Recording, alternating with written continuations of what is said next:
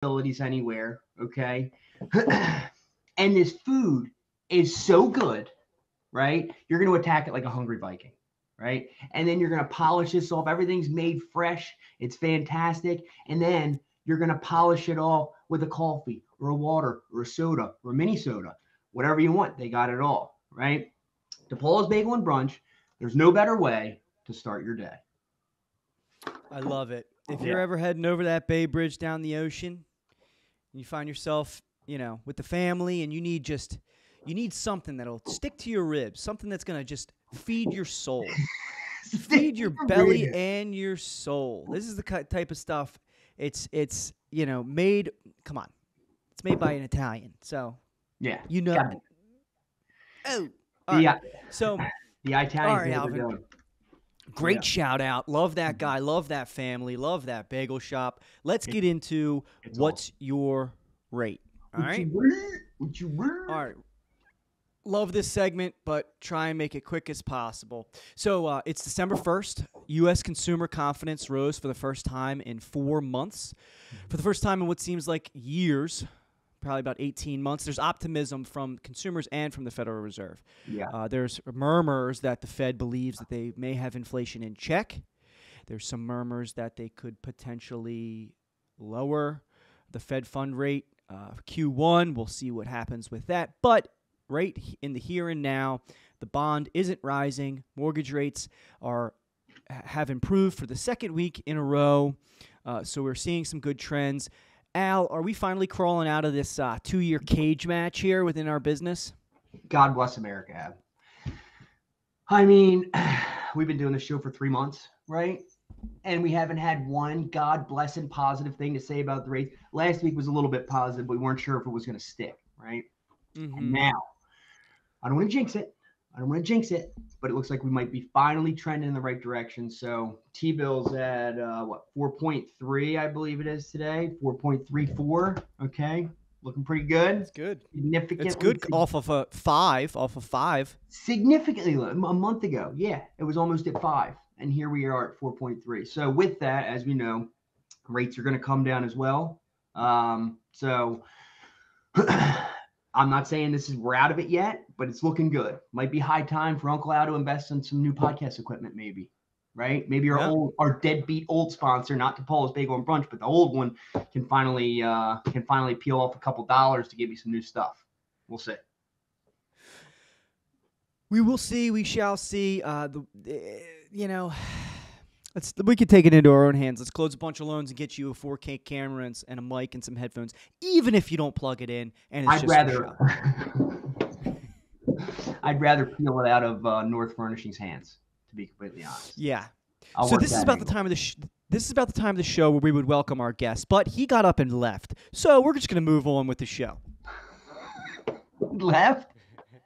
He's gone. He's just gone. I don't know where he went. I guess he had something more important to do. There's nothing more important to do.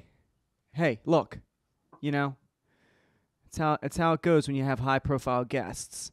He's probably off getting, I don't know. Hair makeup? Drinking some. He's probably drinking coconut water from the Himalayas or something. Double frosted chai latte. He's got the only coconut water from the Himalayas. There he is. He's back. Coconut. All right, let's hit frequently asked questions or FAQs. Al Facts and queries. Calls it facts and queries. What do you got, Al? So, what's with the acronyms, right, in the mortgage world these days? It's getting out of control. You've probably heard of them: LTV, DTI. But what are they, right? Now, something along the lines of DTI is too high, you're not going to qualify, right? Your LTV is over 80, you're going to have PMI. We got to get your LTV down, get rid of that PMI so we can lower your DTI. You know what I'm saying? And get you to qualify. It's a lot of jargon. It's a lot of mumbo jumbo. But DTI and LTV, they're just, like Al said, acronyms. They are ratios, percentages. LTV is loan to value. Debt to income ratio is debt to income. Or DTI, I'm sorry. DTI is debt to income. Each loan type, VA, FHA, conventional, they have different LTV and DTI ratio requirements to qualify. So loan to value is determined by your down payment or your equity and the home's value. DTI is is determined by debt and income. Yeah. So it's just a fancy or not fancy way of just kind of shortening it. It's no big deal. So basically, if you're buying a home for 400Ks, right, and you want to put down 5%, your LTV is going to be 95%. Exactly. And then just to complicate things a bit, the LTV is the loan amount, like you just said, $380,000 divided by the purchase price, $400,000, which equals 95%. Two ways of skinning a cat, but you get the point. Yeah.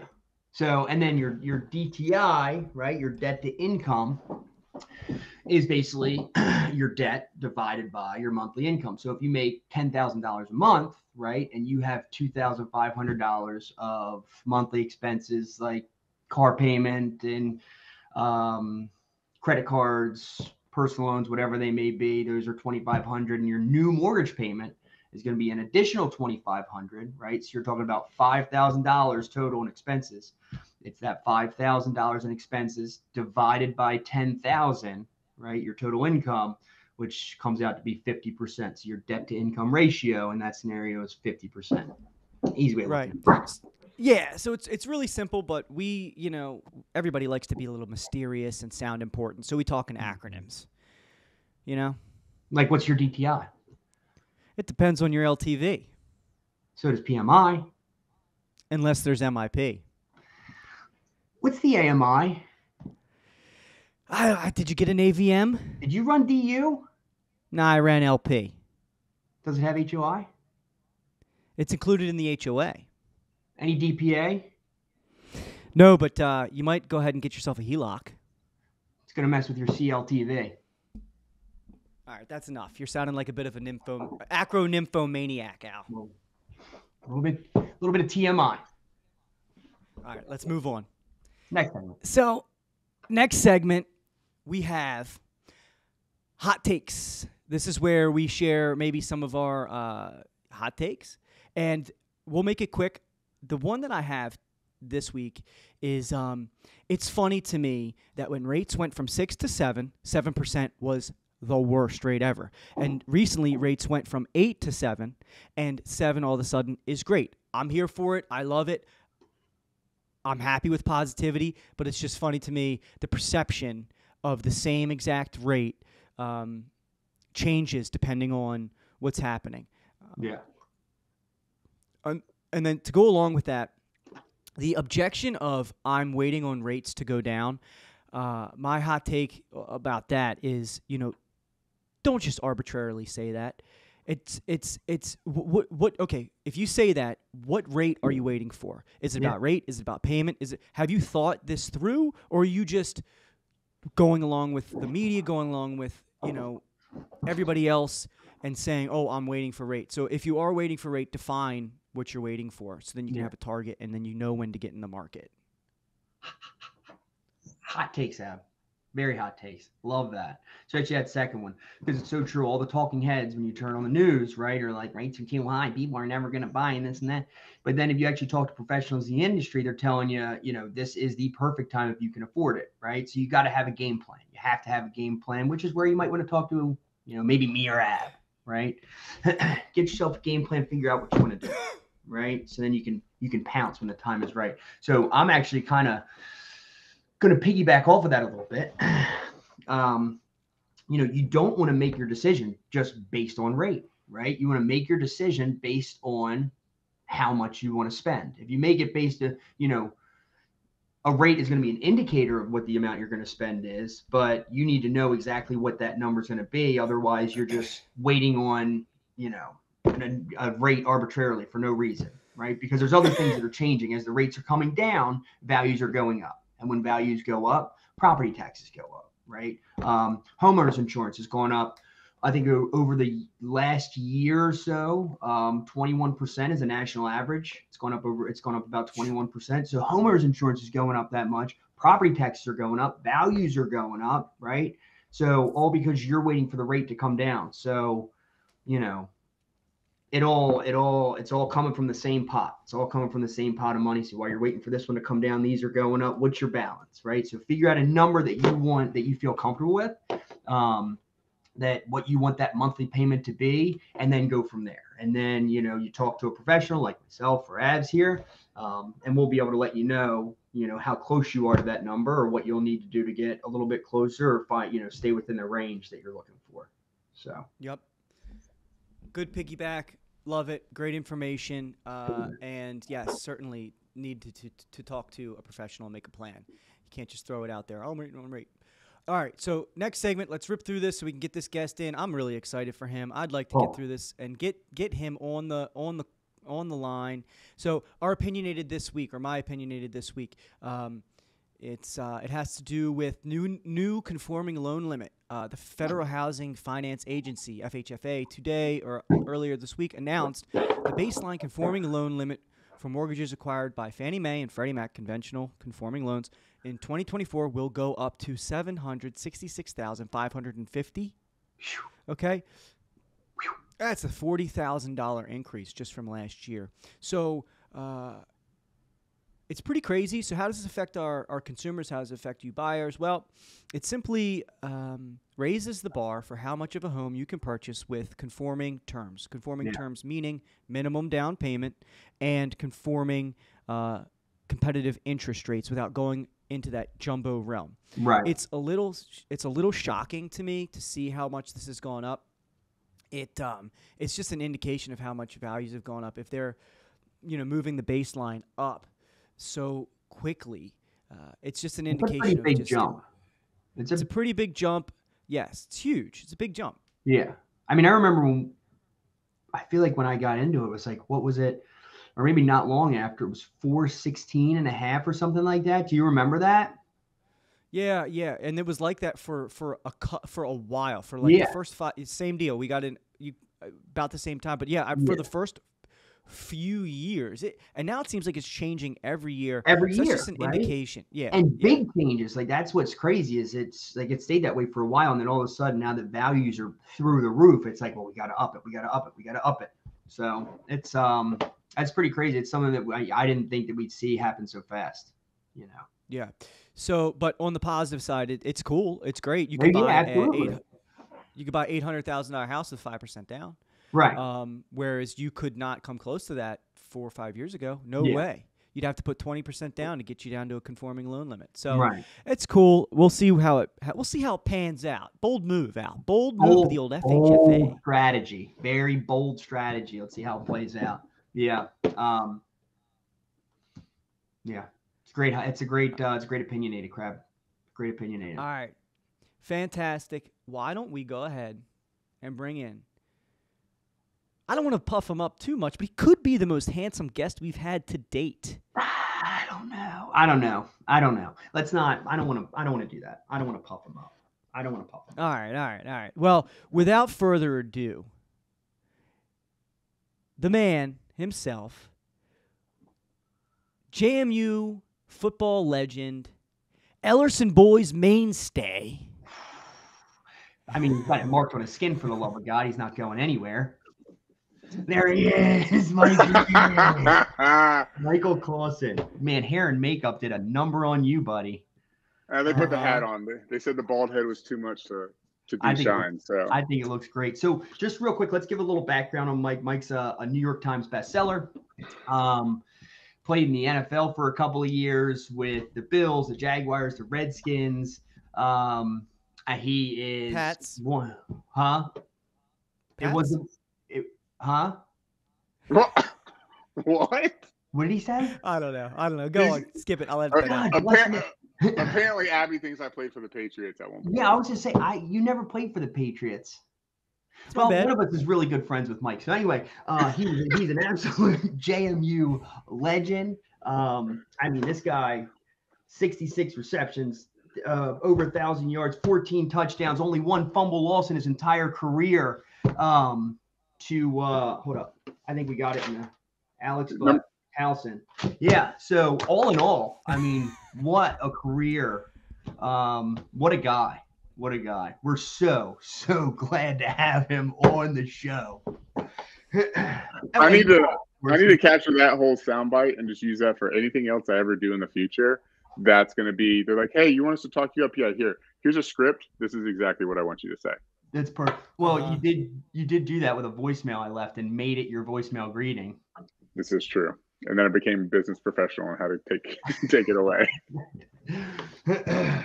Well, that's a good segue. So that's a good segue. So you went from NFL, college stud, NFL, podcast, New York Times bestseller, and then, as you said, transitioned into business professional. So that profession now is health advisor. It is. Licensed and appointed health advisor in all its glory. And I know it sounds very, very exciting. And let me tell you, it's not as exciting as it sounds. It's not the glamorous lifestyle it sounds like, Mike. Believe it or not, it's probably about as exciting as mortgages. Yeah. Right. But here, what's crazy though is like for you guys, who would have, when we were all in college and think about what we want to do with our lives, and if someone were to tell both of you, hey, you're going to be in the mortgage industry. Now, Ab, you have a family lineage there a little bit, so maybe that was more believable. But at the same time, we're like, hey, this is what you're going to do, and you're going to enjoy it, and you're going to make a living doing this. Yeah. We all would have called those people like, there's no way. You guys would have been like, there's no way I'm doing mortgages. Yeah. I'm like, there's no way that I'm going to be in health insurance. But knowing, we've all been friends for over 15 years now, the kind of people that we are, we do enjoy helping others and being an asset to people. Absolutely.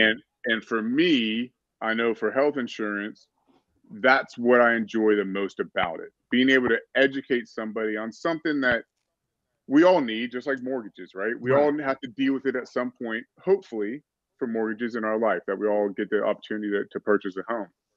And no one ever wants to deal with it. Yeah. But to have somebody that enjoys to educate people is definitely the upside to a lot of knowledge to give you knowledge. It's a great point, Michael. Yeah. And what's important, I think, and where maybe we find our stride is being able to deliver information and transmit information that may be either boring or complicated in a way that's understandable. And you know what, Mike, I've taken in a bit of your social media, your health, your insurance, social media, and I have to say that you do a fantastic job with the whiteboard and kind of getting down to the nitty gritty and explaining it in a way that is consumable. It's like this just like boring, tough information to just like digest. You make it, that way. So good job on that. And not bad to look at either. Looking like a snack at that whiteboard. Old whiteboard, Mike. That helps. Yeah, that whiteboard against that olive skin. Are you kidding me? Oh, 6'5", deep waist. Come on. I'll watch too much, guys. I watch them all twice. The beard. I'm out here just trying to rizz up, as the kids would say, rizz. I'm trying to rizz up the insurance world and just make it. Man, you're trying to connect with every audience, buddy. Yeah. Make it sexy, make it fun, Right. You're the thirst trap of insurance. It's like, have you guys seen that guy on TikTok? It's like Thor Bradley. He does like the wood chopping, and he does it in like suspenders, and he just makes love to the camera when he chops wood. And the 25 to 45-year-old female demographic is just drooling over him. I was like, maybe I need to rizz up health insurance, start wearing suspenders, maybe take them off when the conversation gets a little crazy. Talking HMO, PPO, going off of the the acronyms that you guys are talking about. Talk dirty to me now. Oh, I'm heating up over here. Talk dirty to me. Oh shit. All right, so let's get into some questions for Mike here pertaining to his profession and see if he can do what he does best and explain some things really concisely. So first things first, Mike, what softball, what's a copay? You hear about copays. What is a copay? Yeah, great question. Nobody knows. Great question, Ab. Copays, it's funny when I'll get people on the phone, they'll say, hey, I want to plan with copays. And I'm like, okay, you're adorable. Clearly you don't understand, and that's fine. I'm here to educate you. Copays are smoke and mirrors. Adorable. Right? Copays are smoke and mirrors. They seem like a good deal because it's like, oh, $25 to go see my doctor. A copay is basically a glorified admission fee. The analogy I use is it's like a cover charge at a bar. It gets you in the door, but it ain't going to buy you a drink. Right? So if you have a $25 copay, you go in and see your doctor. Well, the doctor checks you out. You're obviously there for a reason. The doctor's like, hey, you know what? You got some chest things going on. I want to do an x-ray on this. Your copay is not covering your x-ray. You're paying more likely than not on majority of insurance plans, employer plans, public marketplace plans, which is Obamacare. You're paying out of pocket for that x-ray until you satisfy your deductible. So copay just gets you in the door. Huh. Awesome. And the copay does not go towards that deductible, right? It does not go towards your deductible. Man. Wow. See, now, I thought I was silly asking that question. I don't know what it is, but I figured everybody, that's a great explanation. So, and then at the tail end of it, you mentioned deductible. So what is a deductible? For sure. Deductible is the amount that you have to satisfy before the insurance company helps you out. So if you have a $5,000 deductible, again, on 90% of insurance plans that are out there, employer plans, public marketplace plans, again, Obamacare, those types of policies, if you have a $5,000 deductible, you are paying out of pocket for everything for the most part until you hit that. After the deductible is met, then you'll have co-insurance, right? That's where the insurance company pays a percentage of every bill until you hit your max out of pocket. Man, what a delicious little nugget. Sexy stuff, I know. Yeah, well, it's good to know. I mean, it is. Especially, you know, when you're building a family, people our age, mid-30s, you're probably likely, building that family. So it's good to know this stuff, especially when, if you have kids and they get sick or something, God forbid something happens and you're in the hospital for a while, like you need to know this stuff. So, well, that's the issue real quick, Ab. That's the whole issue with it, where people, if they don't understand how it works and they have a kid, God forbid, get really sick or have something occur where they have to go to the emergency room. Emergency room is one of those things. There's no real co-pays for emergency rooms. Some employer plans might have some benefit for that, but if you're just getting a public marketplace plan, government plan, you don't have any copay towards emergency room. So you're going to go to the ER, then you're going to get hit with this bill that's probably going to be a 4-figure medical bill, and you're like, wait a second, and people argue, they're like, I have insurance. Like, why do I have this $4,000 bill? And they're like, hey, your deductible is X. Right. You have to pay this full price. And people are like, then what am I paying for insurance for if this isn't covered? And so it's just that preconceived notion that, people might not understand how it works. I've never called and asked why I had insurance. I've never done that before in my life. No, you're not one to complain about. Me off. You bunch of crap. You're not one to complain about society at all. Yeah, right. Buddy, I need to take off my shoes if I wanted to count the amount of times I called the insurance company and went ballistic about something. What are you gonna do, right? No, that's fantastic. That's good stuff to know. You know what I am curious about? I don't know if you heard us talking about like homeowners insurance, how much it's gone up, right? Recently. How much are you seeing that kind of impact in today's economy in your, in health insurance? A lot, significantly. Yeah. So back in 2020, the government did like an American Relief Act, right? Where basically they were reducing the premiums for everyone in the country that had a government-based insurance policy to help alleviate that monthly premium cost because of COVID, because of people being out of work, because of the state the economy was in. Well, that's all ending come January 1st, 2024. So people who are out there right now in open enrollment looking for a policy, those rates, they're probably looking at the numbers being like, are you kidding me right now? This is what I have to pay? Because it's just gone through the roof. Yeah. And there's a lot of employers that are also doing that, where because of the state of the economy, they're reducing the percentage that they're covering towards their employees' coverage. So I'm getting more calls from people that are like, yeah, I have employer coverage, but they're not covering as much as they used to. So it went up $200 a month. Right. So it's definitely been an issue. So I'm assuming you would advise, same as me and Ab would, in this difficult economy where rates are high and the cost of things is high. We always advise you to have a conversation with us. Doesn't mean it's going to go anywhere, but at least so you have a little bit of knowledge. And if it does go somewhere, we'd love to represent you. So I'm assuming it's similar for you. At least reach out to old Mikey Bones over here, old Mikey Whiteboard, and have a conversation and get an idea what's going on so you can make an educated decision. Right. And that's exactly what Al well said, sir. What a soft toss that was for me. But no, that's exactly it. I like to talk to people and educate them on what their options are, because again, I'm not affiliated with one company. I am an independent health advisor.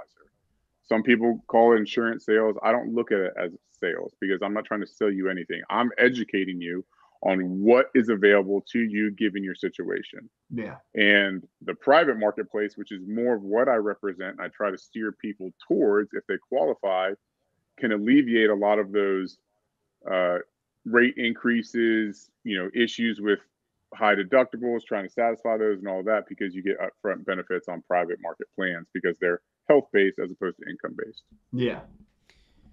And I assume, like most private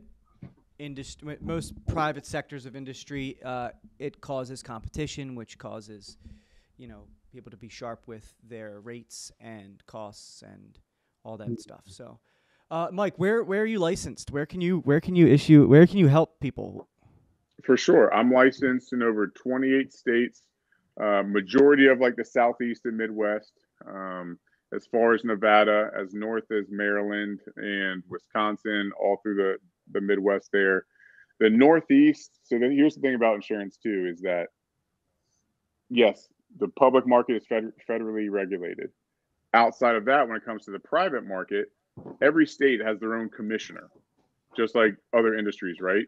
Where they can decide what's available in their state in terms of the private market. So, to no surprise, the West Coast kind of does their own thing.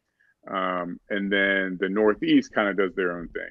So the states in those areas I can't really do anything with, but pretty much anywhere else in the country, I'm able to help out. Very good. Nice. Well, I had a couple more insurance questions for you. I'm thinking that maybe we get into a couple other just personal questions. What do you think, Al? You think that's okay? I think it's fantastic. I think it's a great idea. I don't know where this is going either. I'm very excited. Well, I think that it's exciting that everybody gets all excited when you have an opportunity to talk to a former professional athlete. So one thing, is there anything that you learned in your time in the NFL or your time as an athlete that is serving you today as a professional? Great question, Ab.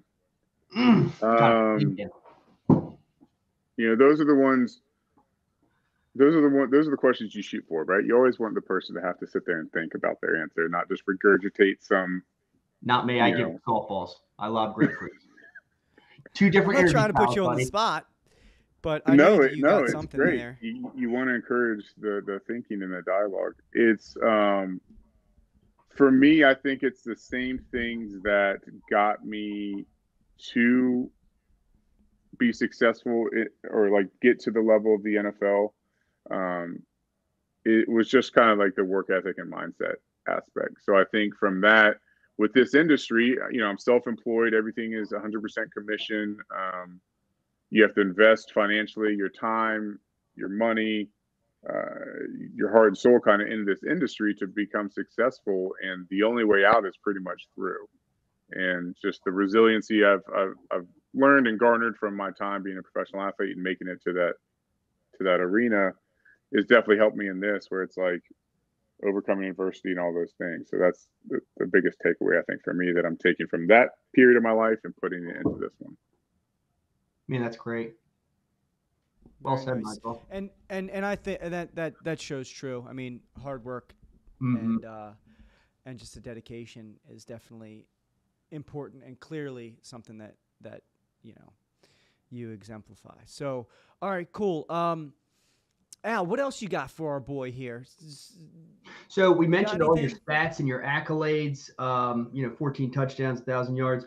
That one fumble loss, do you think that changed the trajectory of your life at all? It's funny because when I finally made it in the NFL, I would talk to some of the scouts in the scouting department, and I would ask them, I'm like, hey, I'm here now. I got calls on draft day that you guys were going to draft me. What kind of happened on why you didn't want to draft me with the earlier pick now that I'm here and everything? And they looked and they said, Caussin, we love you, but ball security. We saw this one highlight and ball security really became a thing. And I was like, hey, but so-and-so, like I had one fumble in my entire collegiate career. One. Not even like one lost fumble. That was the only time I ever fumbled the football ever. Get out of town. Out of 66 catches. And yeah, he's just like, yeah, just really, the fact that it was your senior year, you're a captain, and you had one fumble. And that's always been kind of a question mark, right? That ball security thing. And I noticed that when I was watching tape, when I was watching you, is that you're so great in all these different things. And I wanted to be a good friend because we were friends long before that happened. But it was like, how can I help Mike be better? You need to punch the ball. Expose his weakness so he can build on it and be better, right? And it wasn't so I could hold it over your head for the rest of your life, right? It was just because I wanted to make you better. So you're welcome. Yeah. You're welcome, Mike. As we know, we owe everything in our lives that have been successful to Al, but I think everyone in our group, just like our friendship group, the Ellerson boys, wouldn't happen if it weren't for Al, but. Oh, stop it. And if it wasn't for him forcing us to dedicate a whole weekend to him, we wouldn't be here. And there's a lot of to people continue with the celebration for years. That's not enough time. And you looking good at the whiteboard, I'm so tired. I'm sure you get tired of it too, but it's like, Al, you're so handsome, and Al, you're so funny, and Al, you're so smart. And it's like, yeah, but I'm so much more, right? Don't put me in a box. And I kind of think that you feel the same way. Is that right? It's like a burden, isn't it, Al? It's your cross to bear. But the only way out is through, to quote a great man that was once on a podcast, right? So let me turn the turntables here a little bit, because I was sitting in the waiting room and listening to you guys, and Ab, you helped me out on the first purchase of my on my first home and everything, and that was awesome.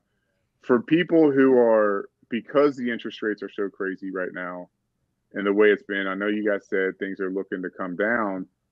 Like, what advice do you give for first-time home buyers who, are really itching? Maybe it's just like a goal they had set for themselves, right? And that's the kind of mentality we have. It's like being able to purchase your first home is like a box to check of success, so that you're doing well in life, you're on the right trajectory, right?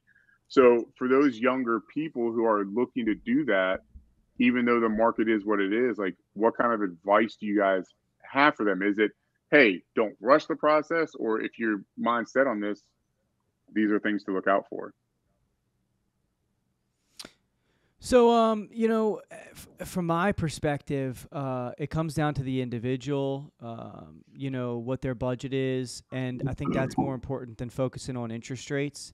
And then in a time like this, it might be a pretty good time for a first-time home buyer because so many people are stepping away from the market. Yeah. Whereas when it got crazy competitive, when interest rates were like 2%, 3%, it was so competitive that it really kind of shut a lot of those first-time home buyers. If you were a first-time home buyer, if you were doing an FHA loan, if you didn't have the money to throw more cash down on the house, if it underappraised, which was happening a lot, like, it shut a lot of those first-time home buyers out of the market. So right. These high interest rates has almost opened some doors to the first-time home buyers. And then, you might be a first-time home buyer buying $1 million house. You're probably not. So the lower the loan amount, the less it is affected. I get it, affordability is affected by rate, but the lower the loan amount, the lower the purchase price, the less that rate really comes into effect. 3.5, a difference in 3% in a rate is different if it's for a $300,000 loan versus a $700,000 loan. It just has a different weight behind it. So the effect is a little bit less. So, like, to sum it up, I think it's actually a pretty decent time if you are a first-time home buyer to maybe sneak in. Yeah, I'd agree with that. It's hard. I mean, it's definitely hard right now with the cost of things. And this is a really good question, Mikey. I think one of the biggest things that I would say to a first-time home buyer now is don't get caught up in the rat race. It's so easy in social media to see what everybody else is doing, right? And it's like, well, they just bought $1 million house, right? I need to buy $1 million house. Well, no, you don't, right? You're at a different point in your life, right? That's not what you need to do. You need to make a good investment. So, that's should be the focus is, yeah, you want to buy a house, you want to check that box. Everybody wants to buy their first house. Don't don't become part of the rat race and just chase somebody else on social media, you know, for likes and comments to make it look like you're doing well. We'll switch up. You know, make a good investment that's going to help you out buying your next house and, you know, your forever home, right? Or a house you'll be able to hang on to, turn into an investment property. It's going to end up working for you. So I think that's one of the bigger things, especially now in the social media climate and, you know, with the economy where it is, make a good investment, right? That's going to help. I want to ask one more question. Sorry, I like asking questions too, but because I'm genuinely interested on y'all's perspective, because this is the first we've talked kind of like business stuff here in a while. But, you know, on your point now about like the social media aspect and the rat race and everything, now because of TikTok and all those things, you see all these little sound bites of people. And I feel like, just like anything, right? You could Google research, is coffee good for you or is coffee bad for you? And you can find articles that say, but either, you know, whatever side narrative you want to believe.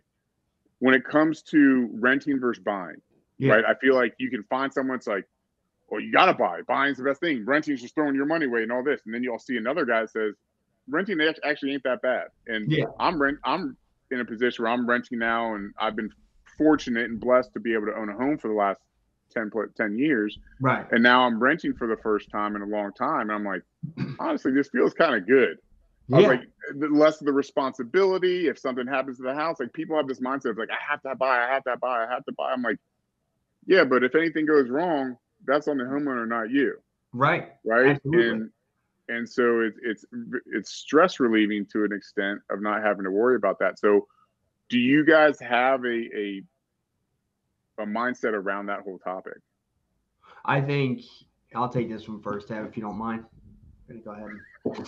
Stand down. I'm not too proud to stand down. No, I think it's person to person, to be completely honest. I think if you get caught up listening to sound bites and researching, it's paralysis by analysis, right? You're going to keep researching until you actually move in a direction. Have a conversation like we talked about earlier. Talk to a professional. They can give you an idea of what the costs are going to be, buying versus renting. Obviously, we don't have a crystal ball. We don't know where rates are going to be, but you know, history says they're going to come down at some point, right? So when is that going to be? When's the good time to buy and then refinance? If it's not now, when will it be, right? And what will that cost be to where it makes sense for you to buy as opposed to rent? So I think that depends on the person. And I, you know, rather than, you know, do a little bit of research, read a couple articles one way or the other, but I wouldn't spend too much time doing that without talking to somebody, you know, to get an subscribe to. Sorry to cut you off, Al, but in addition to you reading your articles and whatnot, maybe subscribe to a weekly mortgage show, whether you're renting or not. I don't know if there are information. We could probably recommend one. That's a great idea. It's a really good idea. Mm-hmm. Yeah, and I share the same opinion as Al. It's up to it comes down to the person, and there's no like rule of thumb, I don't believe. But it's where are you in your life? Where do you find value? And if having some mental relief of not, you know, owning and taking some time to rent, and you can just kind of pay it and forget about it. If there's value there for you personally, then that's where the value is, and that's what you should do. Yeah. So that's a great point. Good question. And you know what? It feels so good to be on the Mike Caussin show. I didn't think we'd ever be here, Ed. I know, right? So, dude, you know, I was gonna say something similar, but not in such a you know, I thought you said you were gonna work on being a dick, Al. I know. Well, no, I'm allowed to be a dick with Mike. He's gonna work on being a dick. He's a daily dick. No. I mean, like, work on that. I'm a butt. Work. He's gonna work on it. What did you say? That's with new people that don't know us. When you have somebody like Mikey Whiteboards over here who's been through it, right? Who knows what we're like, then we can say these things without hurting feelings or worrying about anything. You know. Well, so it is cool having former professional podcast. I mean, you podcasted for a living for some time, and a pretty popular and well-known podcast as far as podcasts go. I'm going to be completely honest. I completely forgot about that. Completely forgot that you had your own podcast for years. Completely forgot. Dude was in studio. I mean, there's a reason he's asking us good questions. I know. I forgot, dude. He also wrote a book. I don't go around telling people Mikey New York Times bestseller, right? It's Mikey Ellerson or Mikey the old football player, right? Or Mikey can't pronounce German chocolate cake. The only thing that you introduced him as that guy that you made fumble one time. I never said that I made him fumble. Did I? Hold up. Yeah. No, I think Allison Butt. I think you said Allison Butt. My fault. You're right. Al. So, all right. Well, we're coming up on the 45-minute mark. Anything else that you wanted to touch on? Mike, so your right eyebrow, is that a scar or did you shave that in? Yeah, that's a good question. My right eyebrow? Okay, your left eyebrow. The one that looks like it has a mark in it. That's good. Or did you do that on purpose for character? Oh, tell me that's natural. Or that's like a Cindy Crawford mark. Ooh, it is. Is it? Right here? Are you doing that? All natural. I think no. I think he did that. He did that in hair and makeup. Mm-hmm. Abby will wash it out. Abby will wash it out in post. Don't worry. You keep building up my post skills. I know. I always throw in your editing. In post. Your editing skills are incredible. They are. He does a great job. He does. Yeah, It's a freaking bear, dude.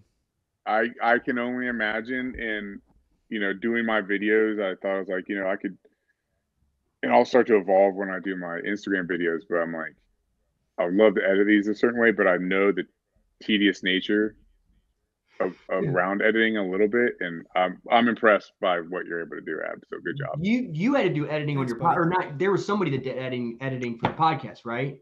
Did you learn it all from them, or was that all done completely separate by like the media company full crew, or production company? Right. Yeah, we had a full, because it was all iHeartMedia. So right. So they provided it. Yeah, they provided it.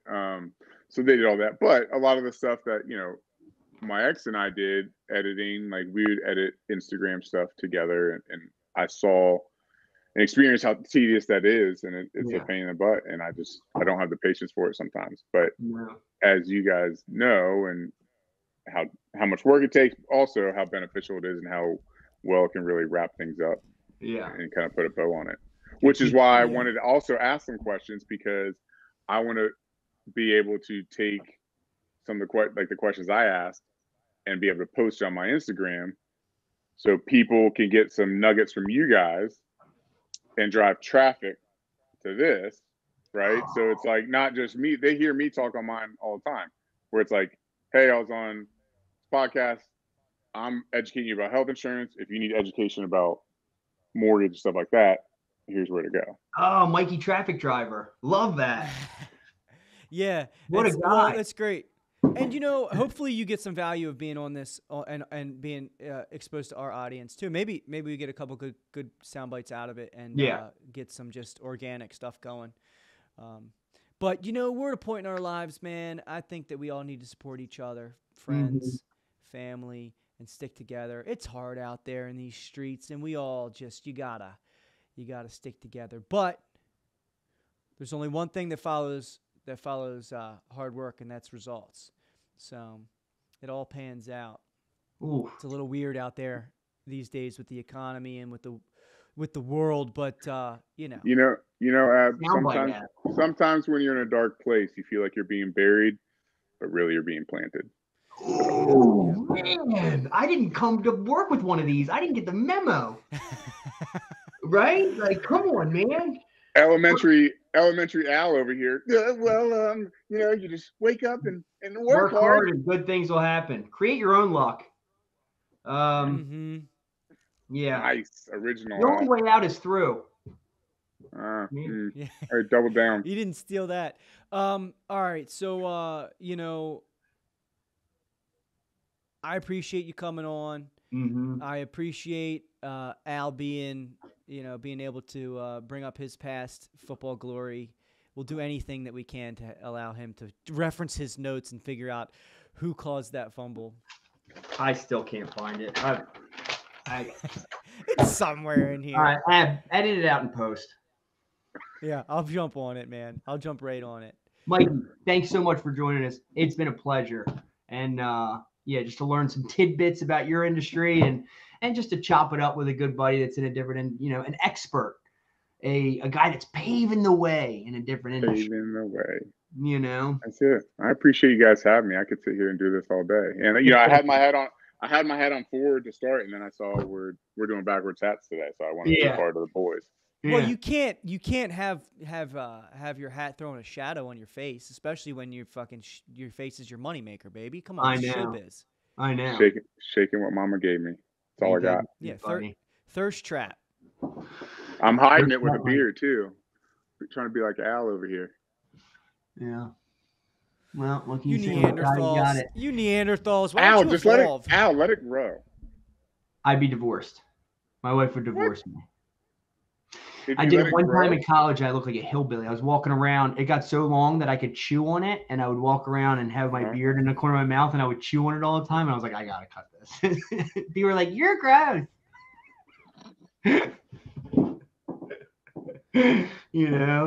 Snag a little yogurt from breakfast or something. Like, ooh. Mine is to the point I can push in the sides and I can put it between. Dude, when it gets long enough, I love that. I always do. I hate when that happens, man. It freaks me out. How about how you will never, no matter how hard you try, you will never experience that ever in your life. You'll never be able to experience. Oh yeah, yeah. You wear it like a badge, like you've put in work to earn this beard. Like you have to try to grow it. It's just. Let me ask happens. This. Because Abby and I we're like a Mr. Potato Head. We could complete each other, right? Ab's got great hair. I got great beard. Mm-hmm. Al, you got you're like halfway both ways. What if you had a choice? What would you rather have? You're breaking up, Mike. I think we're losing him. Would you have a great beard or great hair? To be completely honest, Mike, I think I have the best of everything. I get the best of both worlds, right? Where you only have one and Ab only has one. Uncle Al's got both, right? I would say you got the best of both worlds. You got average, okay of both worlds. But my personality brings it up, right? My personality and my quirky. Yeah, you're like the ugly friend. It's like, oh, Al, he's got a great personality. Like that's how they describe you. Right? Yeah. Right. Like, hey. I'm setting you up with this girl. Oh, is she hot? She's really funny.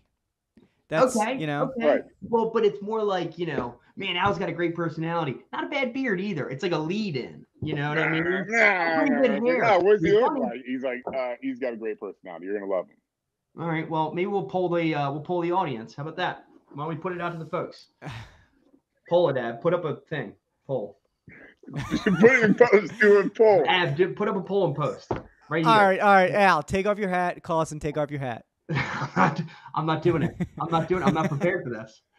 All right, so the poll is going to be: would you rather have Caussin's beard and no hair, or Al's combination of Al's somewhat beard, broken somewhat out hair, forehead, stress forehead?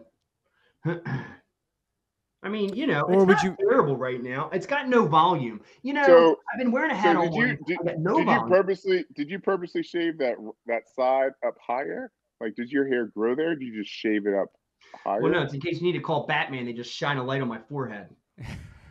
Bat signal.